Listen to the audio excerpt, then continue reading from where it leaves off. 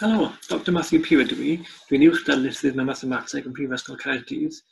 Mae diddordebau ymchwil fi mewn i mathemateg pur, ond hefyd mewn addysg mathemateg. Nawr yn y fideo yma, dwi eisiau disgrifio chi problem mathemategol syml, ond un sydd gyda datrysiad sy'n prydferth iawn. Ac i wneud hyn, bydd angen i ni gael rhifau cymhlyg. Nawr, bydd rhai o'n chi eisoes yn gyfarwydd gyda rhifau cymhlyg, yn wedig os ydych chi wedi astudio mathemateg pellach fel lefel A. I rai ni sydd ddim wedi dod o draws nhw o'r blaen, mae yna lot iawn o fideos dda ar y we sy'n disgrifio rhifau cymhlyg i chi, ond fel yma gad i fi jyst rhoi gyflwyniad byr i chi. Be dyn ni'n neud, dyn ni'n creu rhif hollol newydd.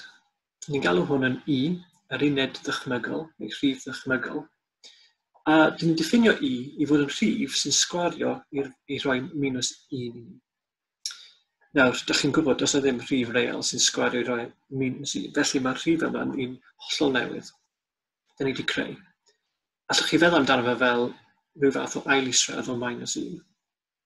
Wedyn beth yw rhifau cymhlyg? Wel, maen nhw'n cyfansoddyn o A sy'n rhif real a B sy'n rhif real, a mae B wedi lluosi efo I, so B gwaith I. Neu fel arall, allwch chi'n meddwl amdano fel A lluosi efo 1 plus B lluosi efo I. Ni'n adio'r ddau yma at ei gilydd. Felly, beth sydd gyda ni? Ni'n cael lluosymiau o 1 a lluosymiau o I, a wedyn dyn ni'n adio nhw at ei gilydd, felly mae gyda ni plan ddau-ddimensiynol o rifau. Ni'n galw hwn y plan cymhlyg. Enghraifft, ni allwn ni cymryd minus 3 a 2i, a os ni'n adio nhw at ei gilydd, gawn ni'r rhif cymhlyg minus 3 plus 2i, sydd fan'na. Nawr sylwch, da ni'n galw'r rhifau yma'n rhifau cymhlyg, nid rhifau cymhleth. Mae'r cymhlyg yn cyfeirio at y ffaith fod gyda ni cyfansoddyn o ddau fathau wahanol o rhifau. Felly rhifau real, sef y rhan A, a rhifau ddychmygol, sef I. Lle mae B yn rhif real, a mae I yw'r uned ddychmygol yma.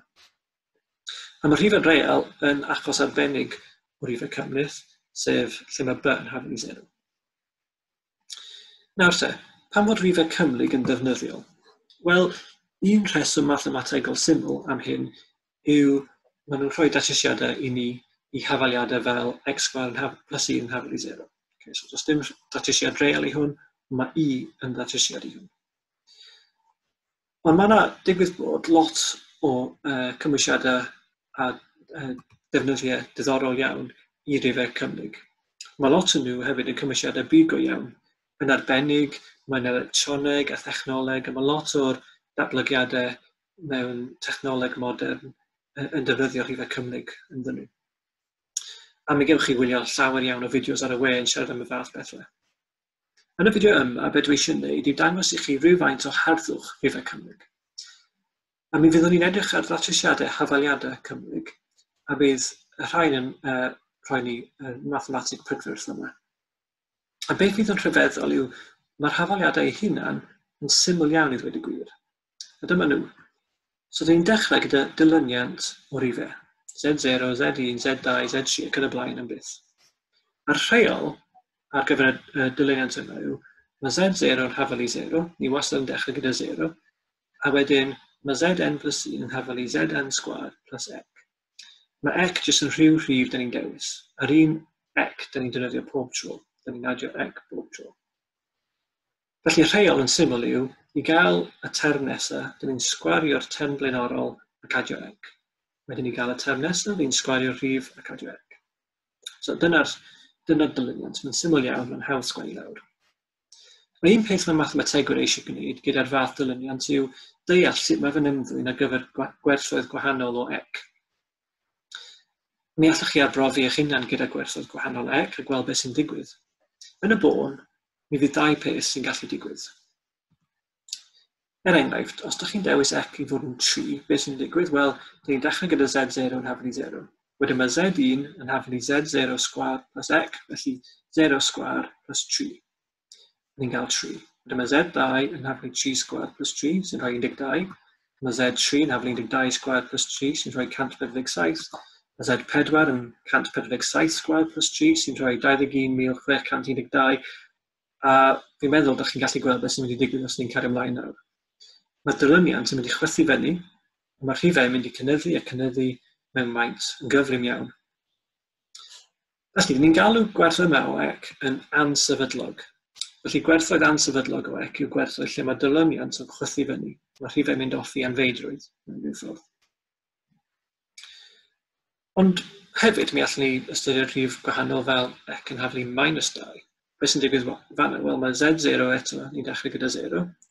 Ni'n sgwario 0 a adio x sef -2, a ni'n cael -2. Ni'n sgwario -2 ac adio -2, i gael z2, mae hwnna'n rhoi 2 i ni. Ni'n sgwario 2 a tynnu 2 i gael 2 eto. Ni'n sgwario 2 a tynnu 2 i gael 2 eto. Ac yn y blaen, a fi'n credu eto, mi allwch chi gweld, ni'n mynd i gael 2 pob tro hyn ymlaen. Felly, dydy'r dilyniant yma ddim yn chwythu fyny.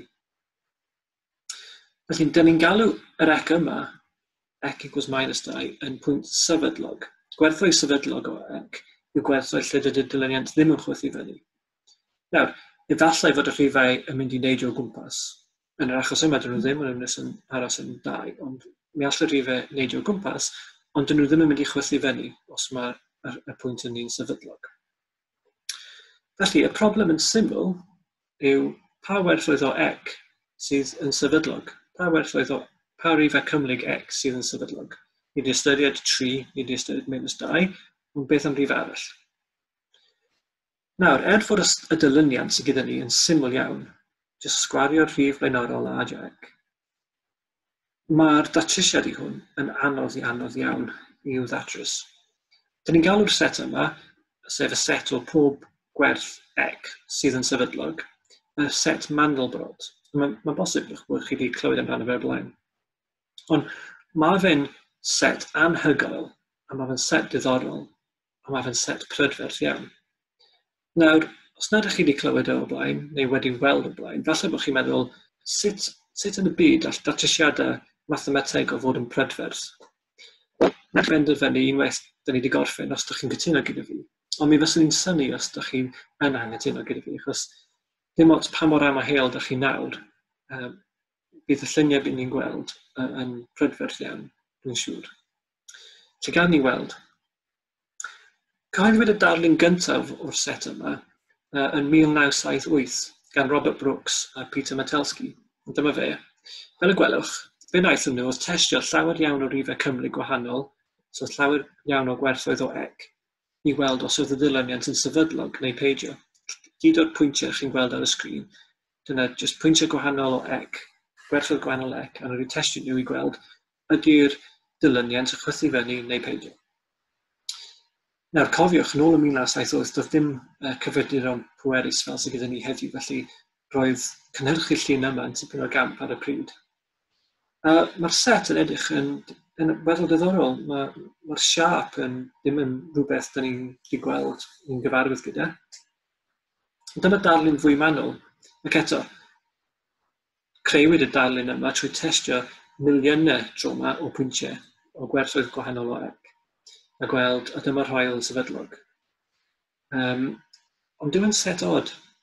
So os ydych chi'n edrych ar y ffin yn gyffredinol, dyn ni'n galw'r ffin yna yn cromlin ffractal. Falle chi wedi clywed am ffractal o'r blaen.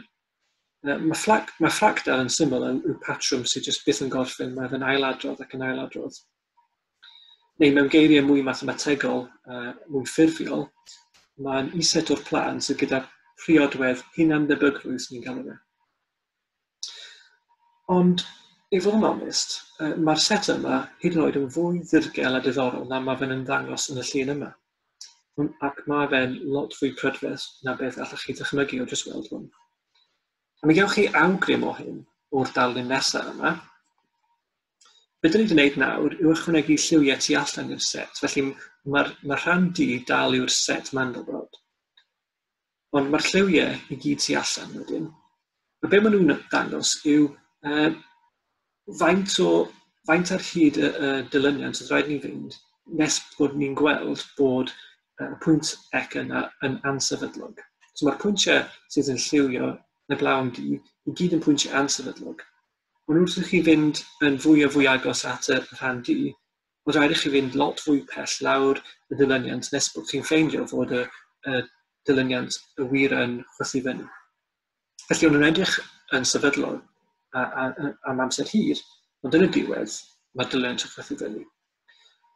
Felly, be mae'n golygu yw, lle ydych chi'n gweld yr edeifion bach sy'n edrych yn melyn neu'n wyn, mae yna gwerthoedd du yn fanna. Mae yna fel blewyn o wallt tennau. Mae fe mor tynnu allan ni ddim gweld e, ond mae'r rhan gwyn yn dangos i ni fod yna datrysiadau. Mae yna gwerthoedd o ec fanna sydd yn sefydlog. Ond bys ni ddim yn gweld hwnna heb y lliwiau gwahanol i roi hwnna i ni. Wedyn, da chi'n dechrau gweld fod y set yma yn edrych yn lot fwy ddirgel na beth o'n ni'n edrych fel ar y llun gyntaf. Ond, i weld yn union pa mor anhygoel yw'r set yma, mae angen i chi zoomio mewn i gweld y ffin yn agos iawn. A mae yna llwyth fawr o fideos sy'n zoomio mewn ar rhannau o'r set Mandelbrot. Mae nhw'n gyd ar gael ar y we. A mae yna hefyd interactive viewers lle chi'n gallu archwilio'r set yma eich hunan. Chi'n gallu helaethu pa bynnag rhannau o'r set hoffech chi. Mae fi eisiau gwneud rhywbeth fel yna nawr. So mae gen i fi viewer fan'na a galw'r Chaos XAOS. Nes i lawrlwythio hyn o'r we. Beth sy'n digwydd nawr os da ni'n zoomio mewn i ryw rhan o'r set yma? Gwneud i fi dewis pwynt. Zoomio mewn.